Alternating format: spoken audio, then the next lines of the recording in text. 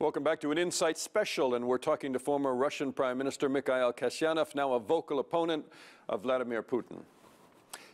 I want to talk to you about your activities as a member of the opposition, probably the most prominent, most recognizable one. And in the last couple of years, especially the last year, I mean, I have to say I've been worried about you watching what's been going on in Russia. You have been threatened. You have been followed. You have had a video tape that was aired on Russian television of you in some kind of, they called it a sex sting, which was aired broadly all over Russian television. Who did that? Who's behind it?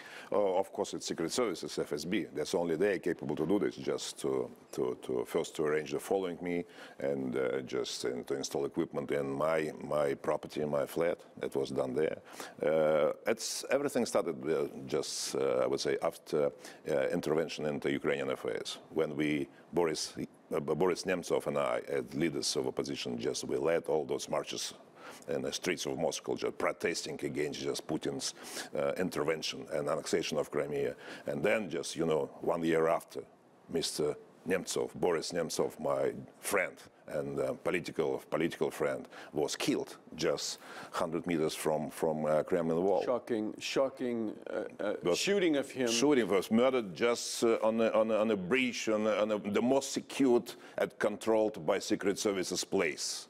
With cameras that just happened not to be pointing in that direction at the time. Yes, that's what I would say, very much disturbing story. And I knew Nemtsov very well. I mean, I followed him when he was campaigning for mayor, even when he was trying to get back and have some political voice in Russia, and he felt this need to reinvigorate the democratic movement in Russia. Did he know that he was in danger?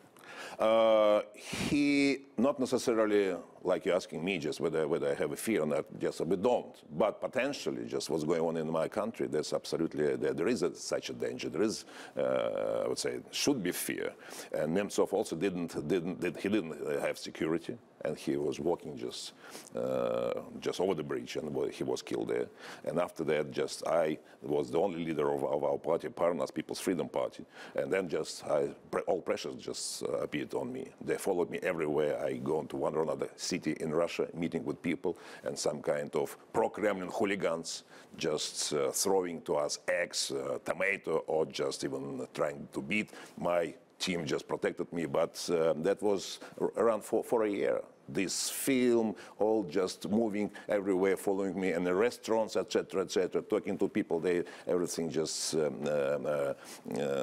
recorded, etc., You were hit with pies. You were chased. You were assaulted. Yes, absolutely. You used to have security when I first followed you. When you ran for president, what happened to your Kremlin security? No, Kremlin security was stopped just 1 year after my departure. Only, just I had security, but already not Kremlin, not official security.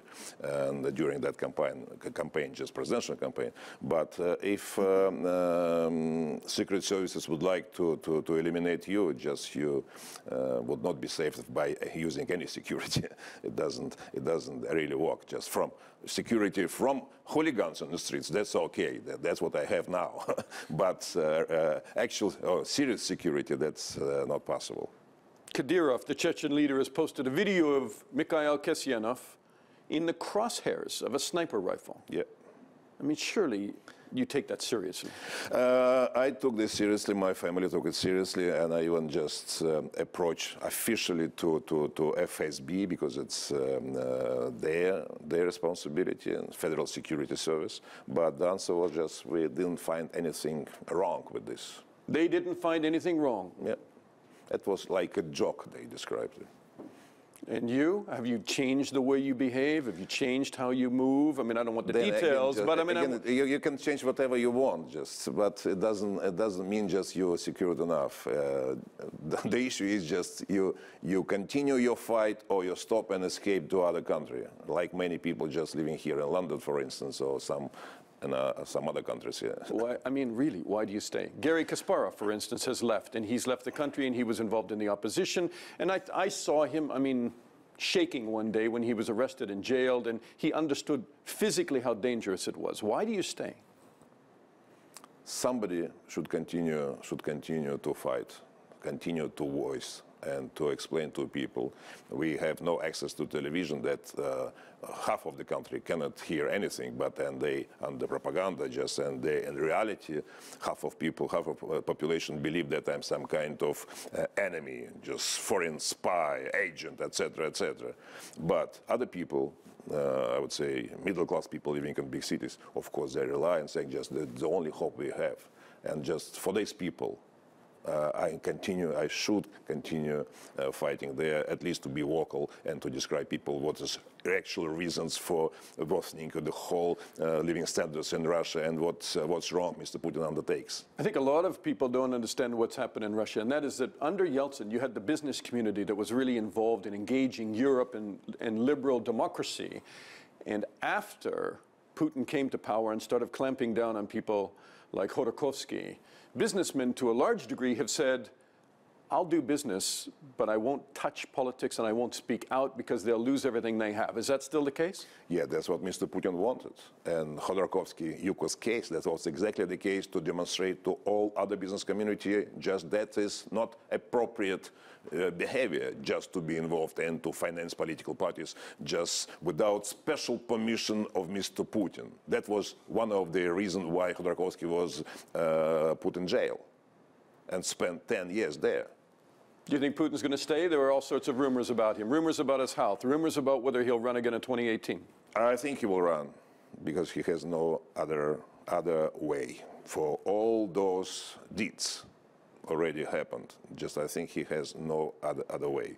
I mean, Ukraine, I mean MH17, which now just the Dutch investigators already just describe a lot. I think just Aleppo disaster, what happened there with the Russian aviation, I think that's already a lot. If when French president saying that is war crime, and some other leaders saying this, I think that's already a lot. Nobody before just was brave enough to use such words, but now just already clear explanation. That's why if health is okay, I think it's absolutely inevitable to run and to stay forever. Does he have designs on the Baltics, on Estonia, Latvia, Lithuania?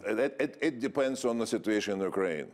If somehow the whole problem in Ukraine would be digested by the West, or the Western leaders would change their policy, it will not be consistent enough. In this case, you can expect other operation, somehow just testing NATO Charter Article 5.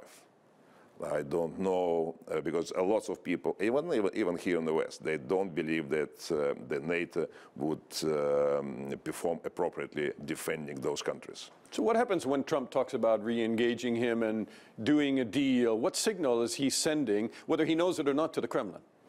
I think he wants some kind of actual business transaction. And in fact, Mr. Putin also prepared for that. But for what? What it could be on their expectation. I think for Mr. Trump, that's important just to fight with ISIS. It means international coalition. Mr. Putin doesn't want, because international anti-terror coalition means Assad should not be in power. But Mr. Putin goes vice versa together with the Iranian Authority. That's the major stumbling point. And opposition, so-called moderate Syrian opposition, they're saying just we cannot accept. What for we fight it and what for just thousands of people died. That's why just I don't think that there could be a solution found. Do you think Trump is naive in his approach to Putin? Oh, he should test everything. And that's why I think it's good to try to discuss one and third and center, etc., all the issues. I think it's a right approach. But the issue is just what we'll have, what the outcome we'll get. Just that's what all of us concerned. Some people believe that just these populistic statements we hear looks just as an unacceptable transaction in the future, but I don't think Mr. Trump will come to this. It's only coverage, but in reality it would be much more serious. Every time I know somebody who goes back to Russia right now and they talk about life inside Russia with sanctions, the first thing they tell me is, if you're coming, could you bring us some cheese? What is life like right now? Yeah, for business people just who used to live in, I would say, some kind of European conditions, for middle class living in big cities, they already used for some kind of standards. Right now, these standards disappeared. That's for them mostly. That's noticeable for middle-class people, but not for poor people. They were poor, and now just they continue to be poor even more. It's not so visible for them. But with no pressure on Putin. No pressure on Putin, because, as I said, propaganda, and they say we better just be hungry, but we fight with those Americans. It will be very difficult to change anti-American spirit Mr. Putin imposed for many years. That's why it's another feature of future deals with President Trump. Will you make a promise before you leave today? You're going to take care of yourself when you go back. I'll try to do this. Thank you. Mikhail Kasyanov, the former Prime Minister of Russia, thank you for joining us. A final word on Putin before we close. When he was appointed on New Year's Eve 1999, the Russian Constitution said that a president could only serve 2 terms. Putin changed the rules to make that 2 consecutive terms. So he could stand for president again in 2018 and remain in power until 2024, the longest period for a Russian leader since Stalin. Maybe even Vladimir Putin might think, is that too long? That's all for now. I'm Dana Lewis, and that was Inside.